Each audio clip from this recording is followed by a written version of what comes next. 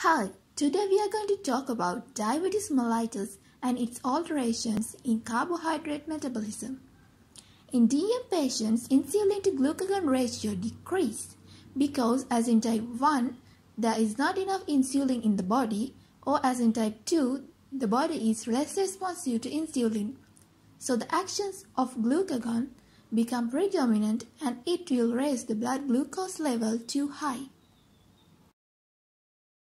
It stimulates the pathways that increase the blood glucose levels, gluconeogenesis and glycogenolysis, and inhibits the pathways that uptake, utilize and store glucose, glycolysis, TCA cycle, glycogenesis, and HNP pathway. Let's look how it happens.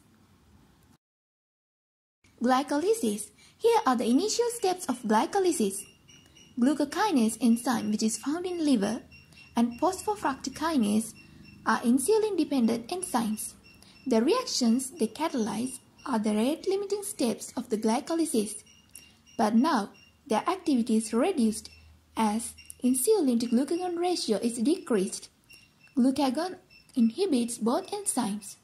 Rate of glycolysis is reduced. Hexose monophosphate pathway. Here are the oxidative irreversible steps of hexose monophosphate pathway. The step that is catalyzed by glucose 6-phosphate dehydrogenase or G6PD is the rate-limiting step of this pathway. As the insulin to glucagon ratio decreases, that enzyme activity is reduced. The pathway is suppressed.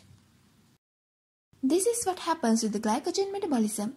In the liver, glucagon comes and increases the cyclic AMP levels in the cell, which activates the cyclic AMP-dependent protein kinase.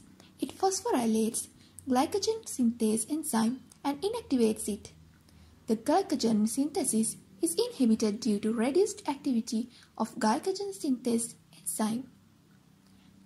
But it activates phosphorylase kinase, which in turn activates glycogen phosphorylase enzyme. So, glycogenolysis is increased due to increased activity of glycogen phosphorylase by glucagon. With its predominant action, glucagon increases the gluconeogenesis by increasing the availability of substrates, availability of energy, and activity of key enzymes.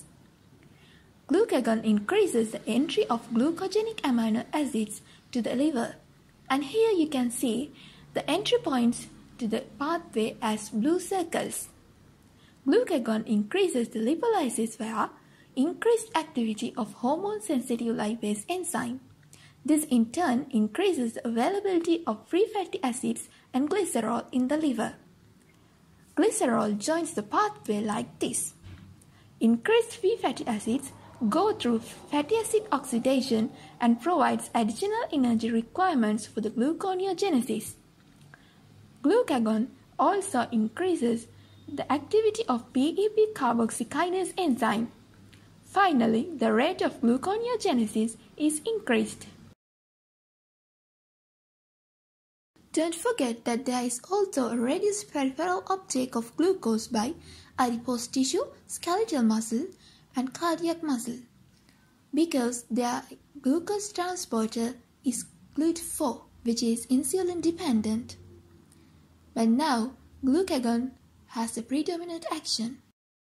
Let's see what are the net effects of diabetes mellitus regarding carbohydrate metabolism. Due to increased rate of gluconeogenesis and glycogenolysis, the hepatic glucose output is increased. Due to the inhibition of other pathways such as glycolysis, there is a decrease in peripheral utilization of glucose. Finally, this causes a negative caloric balance. So that's all I wanted to discuss with you today. Thank you for watching.